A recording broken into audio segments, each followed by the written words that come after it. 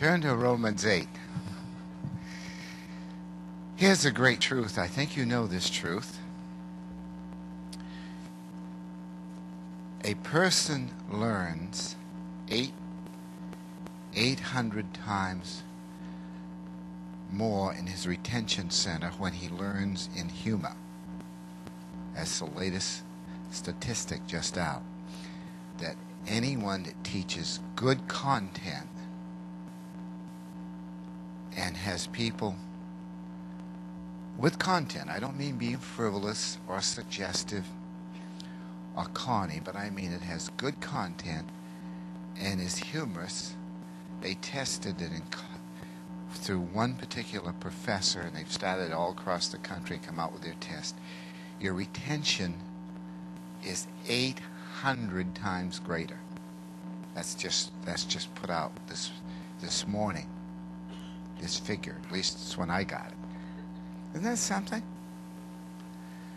In other words, the teachers that teach good content and have humor, people found that they were retaining what the teacher said because the humor disarmed the stress and the occupational hazard of the details of life, if I can get this straight, or the hindrances of the time.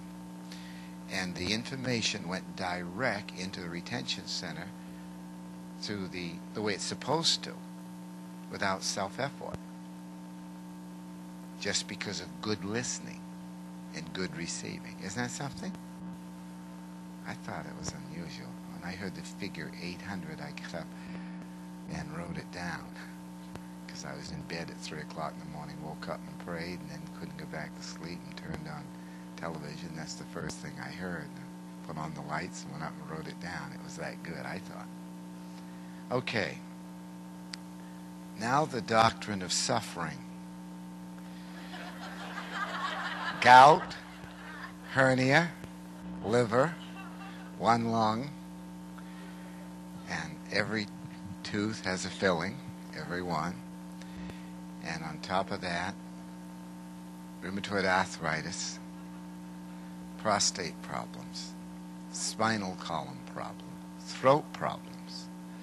But besides all that, first class shape. Now, Romans 8.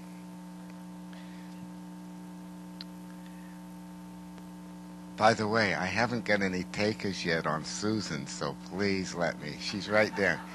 If you wanted to go out for coffee, just go and ask her. Her father really likes it that I'm doing this. He's edging me on through her brother-in-law. Well, but for she's wearing better dresses all the time. I mean, dude. But what? If you like green, ask her out. But what of that? For I consider that the sufferings of this present time, this present life, are not worthy to be compared with the glory that is about to be revealed in us and to us and for us and conferred on us.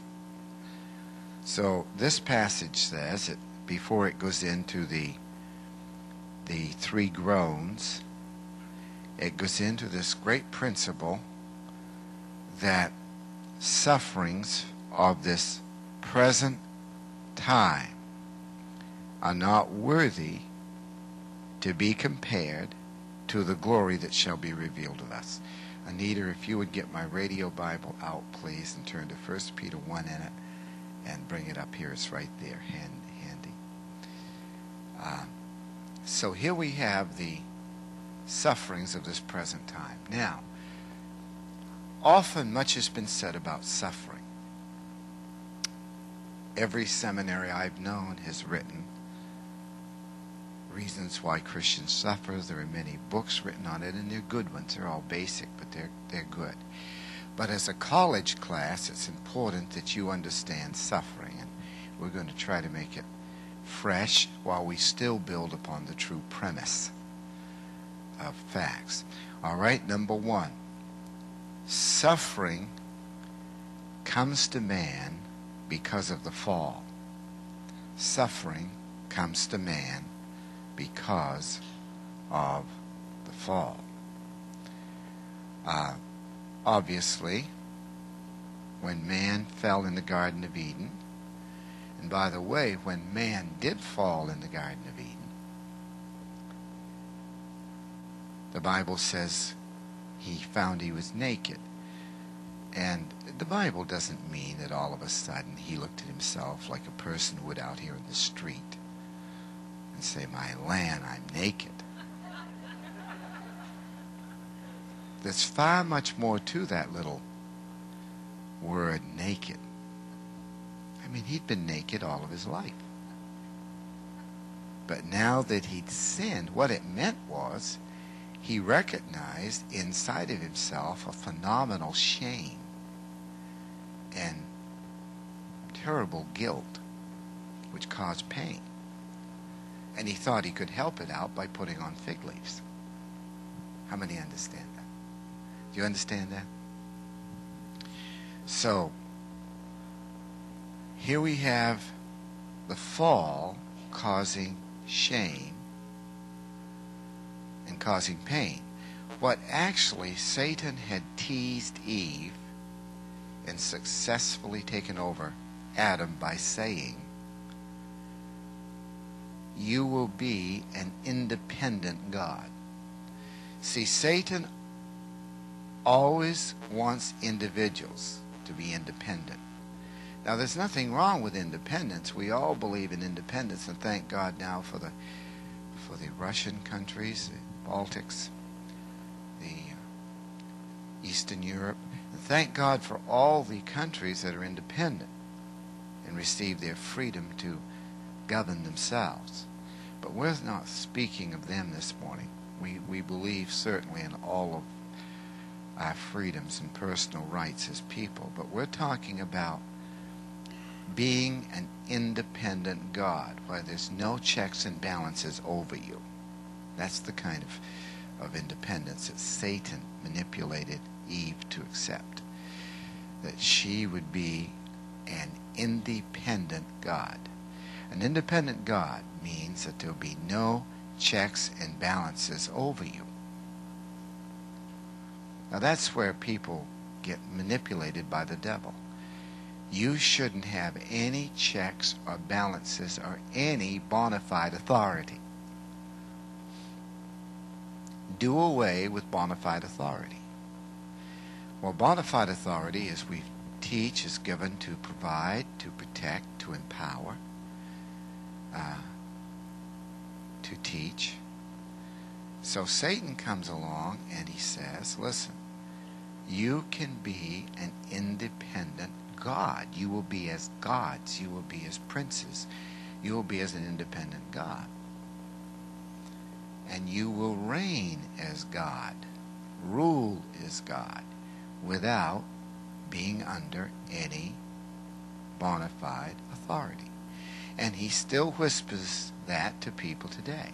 Believer priesthood does not mean that I don't have a bona fide authority. Believer priesthood doesn't mean I can do anything I want to. Believer priesthood, yes, I stand or fall before God, but I do stand before God. A believer priesthood has believer priest rights, but he does stand before God. And that's a lot. I mean, God said to Abraham in 17:1 of Genesis, walk before me. It's something to walk before God. So God is my authority. I have an authority. God is my authority. The Word of God is my authority. The Holy Spirit's my authority. And then God has human institutions of authority that are bona fide, as long as they don't invade my right to stand or fall before God. How many understand that? Now, there's a teaching across the nation today, and this is what it's teaching. We have entered into autonomy. We are adult sons. You might as well write this down so when you meet these people, you will be able to get ahead of them. Say, I want to teach you and get you to know things so that when people bring up stuff, you'll say, let me tell you what you're going to tell me after that. Say, be offensive. Be offensive. You take over in graciousness. They talk about autonomy. And we all believe in autonomy. We all believe in freedom, believer priesthood, and so on. But they talk about autonomy. While they talk about autonomy, every single thing that they say is from a pope in their doctrines. You understand what I'm saying? That's not autonomy. They don't think for themselves. He could say, I got a new revelation this weekend in my office, and they'd believe it Tuesday. He'd deliver it Tuesday, they'd accept it Tuesday. That's not autonomy. That's bondage. We have over 100 different authors in that book. We have 12 different morning devotionals, or did have at one time, besides mine, you can choose from if you happen to want them. We have over 100 different authors. That gives you what? Autonomy. And somebody was at a certain state out in Texas recently, and they told me that they had no material but that man's material. None other. That's not autonomy, is it, President Sartorius? No. Isn't that bondage? Isn't that maybe in an evangelical way submitting to a kind of a, I don't mean that he's a pope, but a kind of a pope, isn't it? Then they talk about autonomy is, sure, you have a pastor teacher, but he can't invade your privacy. But he does have a table of organization. The college has a table of organization that is bona fide. So being independent doesn't mean violating the table of organization of the college or of the church. That's delegated authority. But that authority won't invade your privacy, but it will honor the Word of God for its table of organization. How many understand that? Don't get mad when the table of organization is reinforced, because that's an authority delegated by God through the Scriptures for the organization to protect you in the organization, so the organization will not decline in its quality of teaching and quality of life and deteriorate. How many understand that? All right. Now, why did I say that? Because there is much suffering because of acting as an independent God. There is much suffering because people act as an independent God with no bona fide authority. There is much unnecessary suffering and wasted pain because they don't have provision and protection of bona fide authority. Yes, they make their own decisions, and yes, they stand or fall before God. But the key words there are before God. And I mean, he's supreme in the universe, and he delegates a pastor, and he delegates a table in the college, and he delegates a husband, you see, and he delegates teachers over at the day school and a principal. He delegates. Now, they have to go by the Word of God to implement the delegation. See? But that's the principle of bona fide authority, which is for our good. Thank God that the stop signs and red and green lights, can you imagine what it would be like without them? People that are egocentric that would say, everybody get out of the way. I'm going because I'm late to it. You just sit there and you never have your turn, so you don't get to work. Thank God those lights are representing the authority of the police and stop signs. I'll never forget, I had this guy down in Maine years ago. He was a doctor, and he graduated from an Ivy League college. And he came home at 3 o'clock in the morning, and there was no one around, so he thought.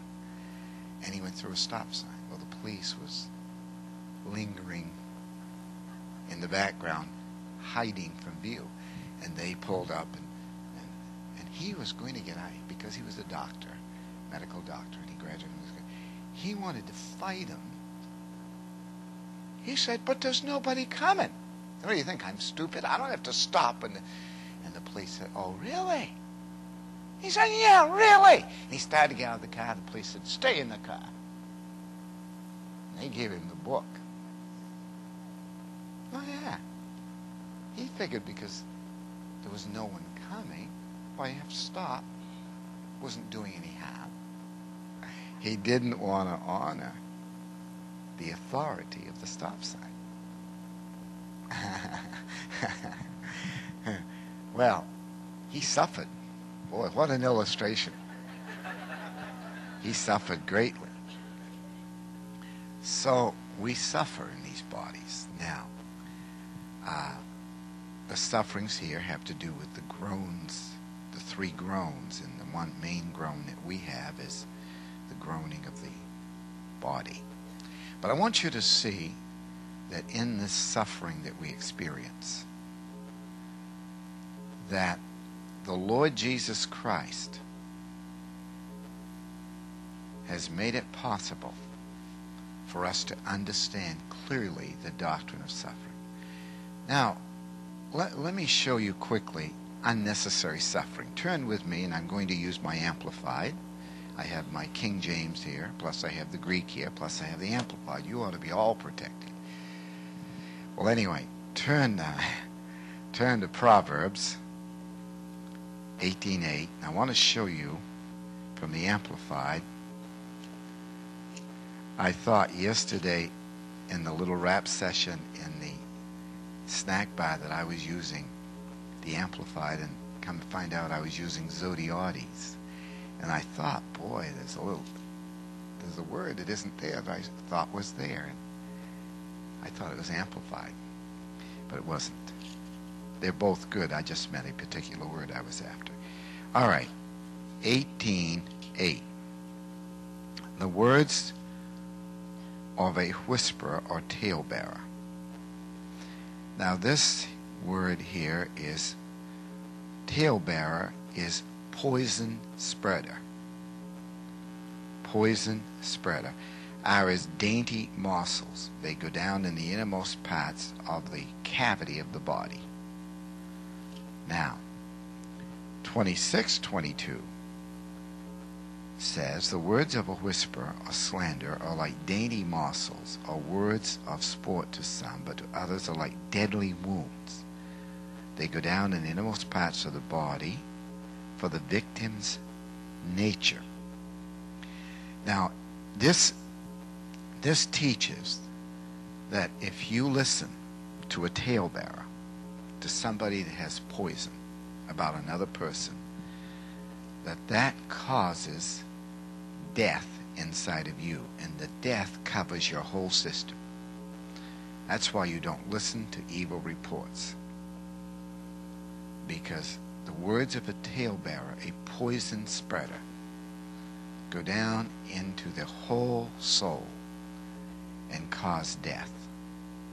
And then a person, just because he listened, enters into unbelievable suffering and doesn't even know why he's suffering. He's suffering because he listened to poisonous words, and they cause death in his soul.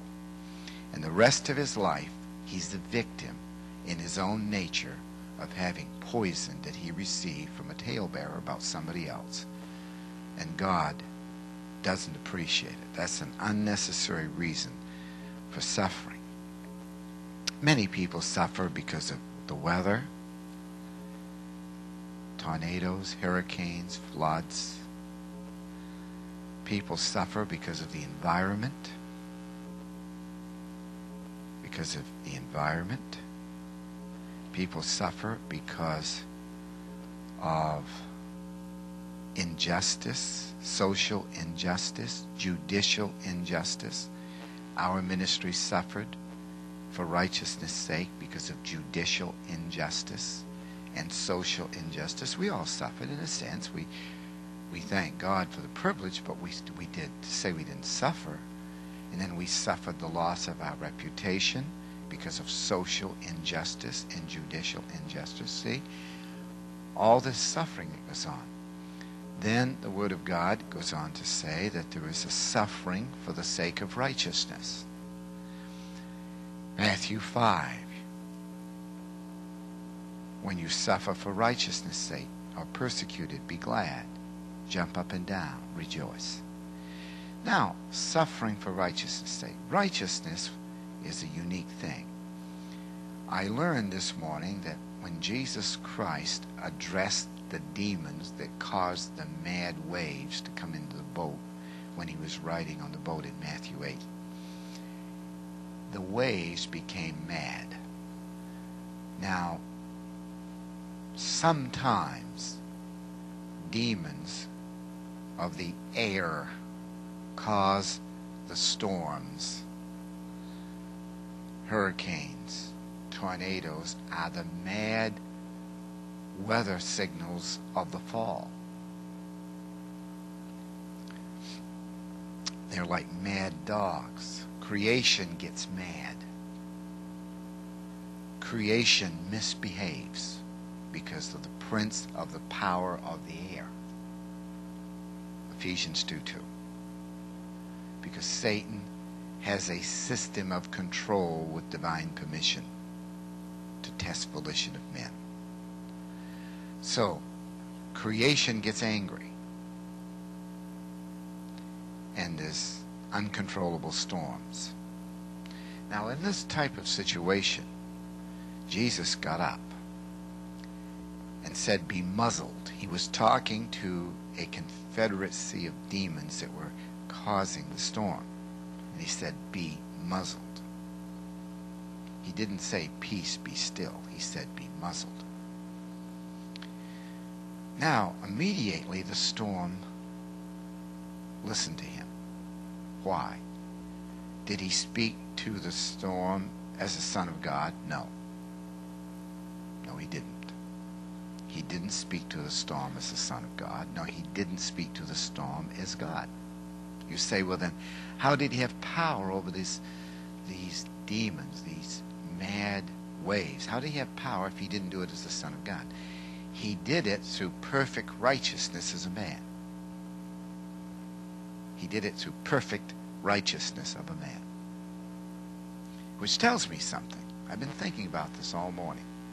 He did it as the Son of Man. He didn't do it. In that case, through God, he did it as a man. As a man, he had perfect righteousness.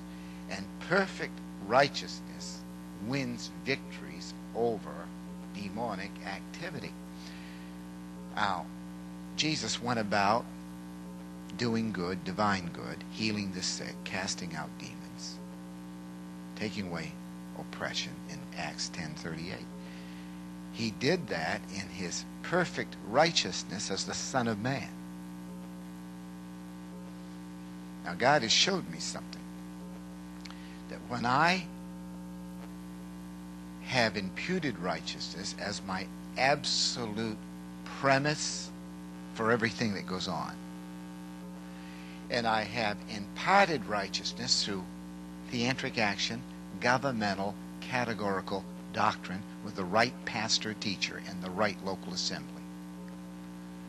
When I have imparted righteousness, rightly divide the word of truth in categorical doctrine, Isaiah 28, 9 and 10, 2 Timothy 3, 16 and 17 with 2 Timothy 2, 15 and 16. When I have imparted righteousness as my experience derived from the Holy Spirit and from doctrine in 2 Peter 1, 3 to 10, then I have a new authority over demons. It's not mine, it's derived. And if you understood that, you would have a much greater authority than you've ever had over sickness that is caused by them, when it is caused by them. You would have an authority over finances. You would have an authority over the weather. I mean, if you needed to. I mean, let's say a storm moved in here, it was a hurricane. You have an authority. Say, I rebuke this. I don't want it to come nigh my dwelling place. I literally mean this. You exercise a God-given authority of righteousness. We know we're not righteous in ourselves. We know we're going to use recovery today. But we exercise righteousness imparted, and we enjoy the provision of the imputed robe of righteousness which covers us. I mean, you think of when a man who has no self-righteousness, thank God, who doesn't rely upon himself at all, who doesn't defend himself, who doesn't exalt himself. Now, exalting yourself is quite a thing, because Job, I think it's 33, 15, 16. Hope I can get this right, because I haven't heard it for a long time. But it says, he openeth their ear and seals their heart with instructions. He opens their ear and seals their heart with instructions, that they may not turn aside, that they avoid discipline by the operation of theantric action. Now, I'm putting theantric action in there as a synonym, but that's what the original Hebrew says. That is what it says. God opens your ears. Say, when I concentrate and ask him, he opens my ears. Then he seals my instructions. That's where joy and humor come in. You receive retention 800 times more than you do when you're not relaxed. He protects you from being turned aside and getting disciplined by having you function in the application of categories through the power of the Spirit and theantric action. That's when you function in a derived righteousness and you have authority, power over the enemy.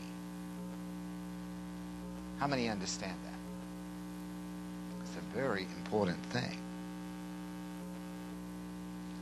If we realized and recognized the authority we have through our imparted righteousness and our imputed righteousness, I told my consultant group today, I expect this to be my best day. I have determination, I have conviction, I have purpose. 3 dimensions of time will not condition my happiness. 3 dimensions of time will not condition any part of my life, neither will geographical location. God will process my life from the eternal viewpoint today with a fixed heart of absolute happiness that is going to be happier than yesterday, because I'm growing. And I purpose that. And that gives me self-esteem, which gives me confidence and a new boldness in exercising my derived righteousness, my derived life. How many understand that? Therefore, we suffer because of the judicial system and because of the social injustices of our time. Another reason we suffer is because of the amazing angelic conflict. And we've taught you that through the years, but we're teaching Romans 8. We must have it in your notes. 1 Peter 1:12, 3:17, Ephesians 3:9-13, and Job 1 and Job 2. So we suffer because of the angelic contest. The angelic contest. Many of us suffer so that God can demonstrate in us the grace that he's taught us. That's 2 Corinthians 12:9-11. Many of us suffer so God can demonstrate the grace in us that he's taught us through scriptures. Many of us suffer because we marry the wrong person. Ezekiel 16. Now, don't you say, yeah, that's happened to me. Somebody hears this somewhere overseas or here will say that. Probably everybody will. I'm joking. No, they won't. Majority of our people are very happy. They only fight 3 or 4 times a day. And then they always rebound. They're very spiritual. But our folks get along. I'm just teasing in case an outsider hears this and thinks that's true. But I haven't had a fight for so long I can't remember when. Because I isolated them and it was over. Well, if you isolate it and bury it, you can't remember it. So, never happened.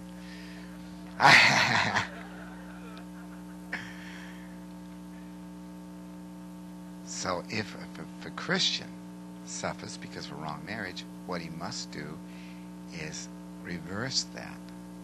You know, down in Berwick years ago, and it's interesting how many people years later came up with this and I'm glad they did. I'm glad a certain person did. I preached in psychology down there. How many was there when I used to preach psychology?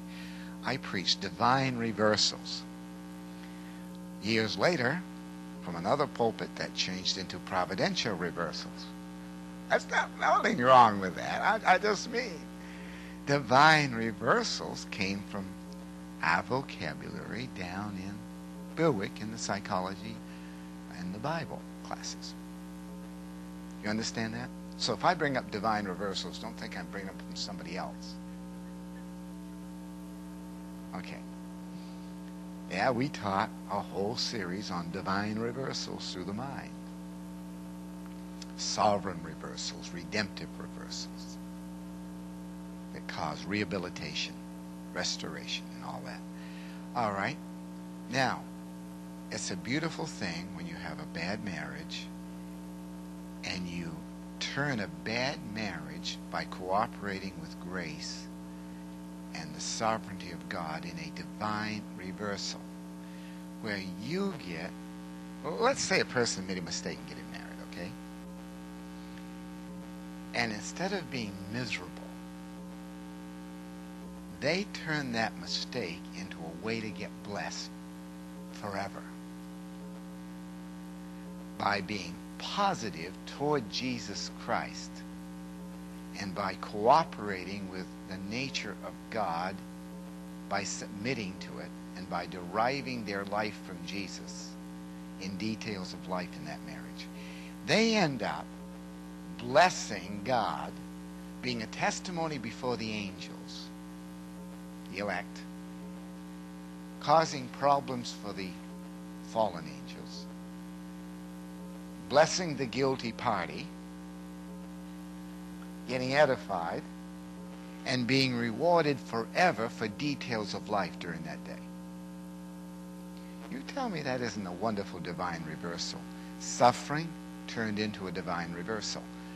Now, I remember in Berwick we spoke about something that reminded me of it. We spoke about the particle day in Ephesians 4, how you keep on receiving the Word of God, logical succession. And then we went into a iterative present tense.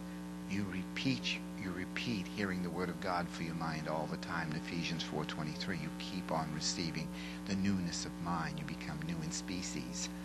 The iterative present means repeated action.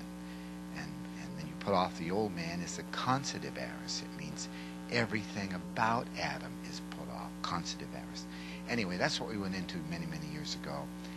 And we called it a divine reversal where the mind gets healed, which in turn heals the emotions, which in turn brings a brand new subjective life, which in turn gives free volition happiness to choose properly, which the conscience honors because it's filled with grace, and self-consciousness is happy because it's occupied with Jesus.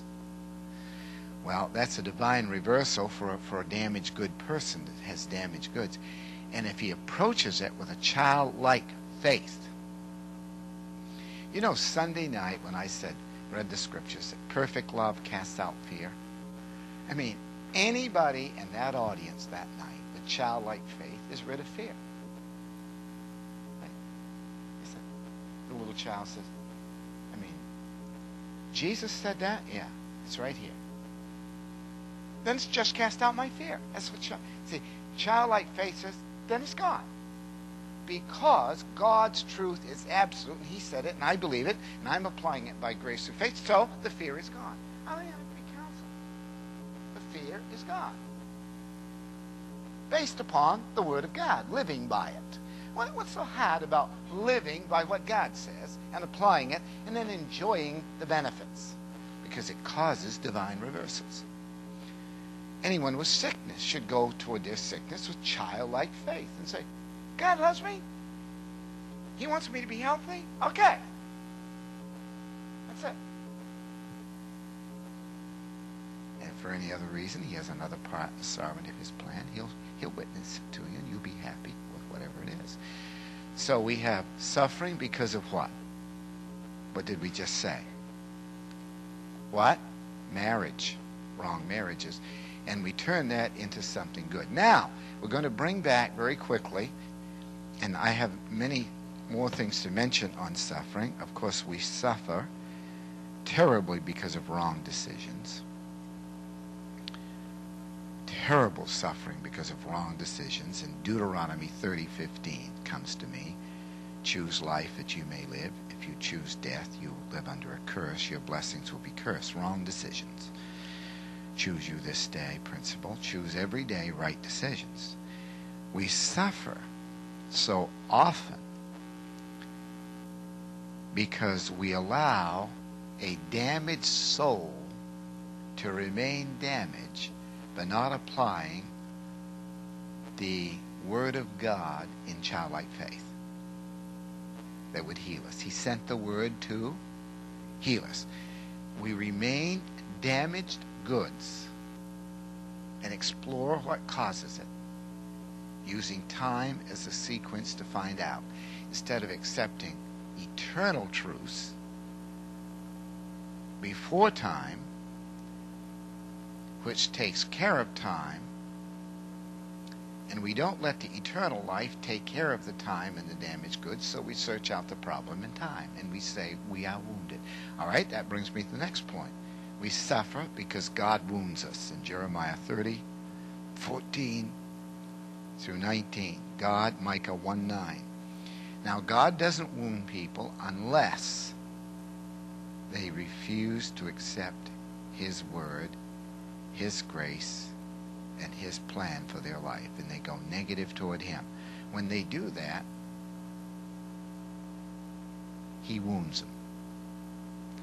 And I'll guarantee you, these people that God have wounded have a scapegoat on earth, and they're blaming somebody down here. It's not people down here. God did the wounding. And if God didn't do the wounding, if people did it, He can intervene, because they have to go through God in order to wound you. Do you agree that anybody has to go through God to hurt you? Therefore, if they have to go through God to hurt you, who did the wounding? If that's the case. All right? So that would do away with our human scapegoats, what Daddy did, and what Mummy did, and what Grandpapa did, and what Pastor did, and what the teacher did, and what the school did, all that stuff. Then, Matthew 7:29 through 8 is a fantastic principle of people suffering through 8:13 because they will not accept bona fide authority. You'll find that in Jeremiah 7 and Proverbs 30. They resist, go negative, and reject divinely delegated authority. So they suffer terribly because they lose provision and protection. Of course, we suffer from discipline and chastisement so that God can bless us afterwards in Hebrews 12:6-11. Now,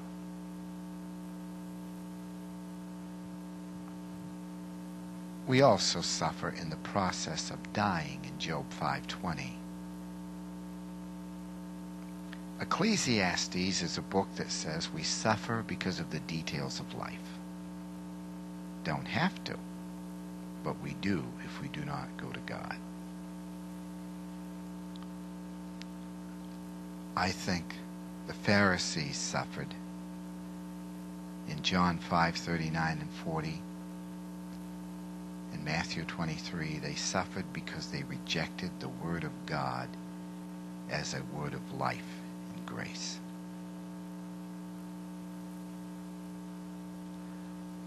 Often we suffer emotionally. And John 20 is a good chapter on that, 9 to 18. We suffer emotionally because we have emotions that are regulated by Adam, by people, by circumstances, and the pressures of life, and therefore our emotions respond negatively, and we suffer. Well, Father, dismiss us now in Jesus' name. Amen.